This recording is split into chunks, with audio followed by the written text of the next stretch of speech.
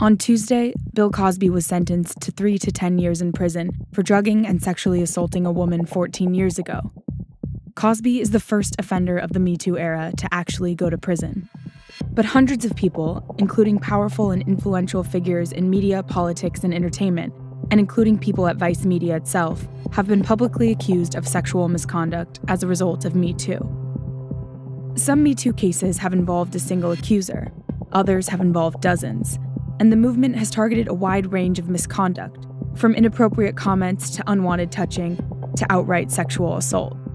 The range of consequences for alleged offenders has been similarly broad, including social isolation, legal action, and now jail time. In some cases, nothing happened as a result of the allegations. But for many others, the repercussions were more serious. Some men rushed into self-inflicted exile, quitting their professions before any investigation into their behavior could be completed.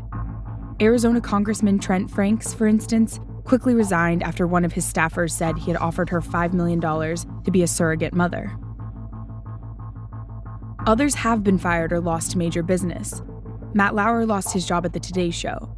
Kevin Spacey was fired from House of Cards and saw his role in the movie All the Money in the World literally erased. On top of losing their jobs, some of the accused are facing major civil lawsuits. After losing his job as chairman and CEO of Wynn Resorts, casino mogul Steve Wynn is being sued by 2 massage therapists who say he coerced them into sex and threatened them with large security dogs.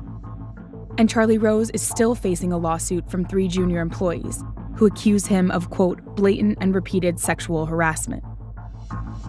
Police have gotten involved in a small number of MeToo cases. A special prosecutor is investigating former New York Attorney General Eric Schneiderman for abusing women he was romantically involved with. The investigation is ongoing. Finally, there are those men who have been actually charged or convicted of crimes. That list is very short, but it does include Cosby and the man whose crimes inspired the creation of MeToo, Harvey Weinstein. More than 30 women have accused Weinstein of sexual misconduct, including rape. He has been indicted on 6 charges involving 3 different women, including 2 counts of rape and 2 counts of predatory sexual assault. He's pled not guilty to all counts.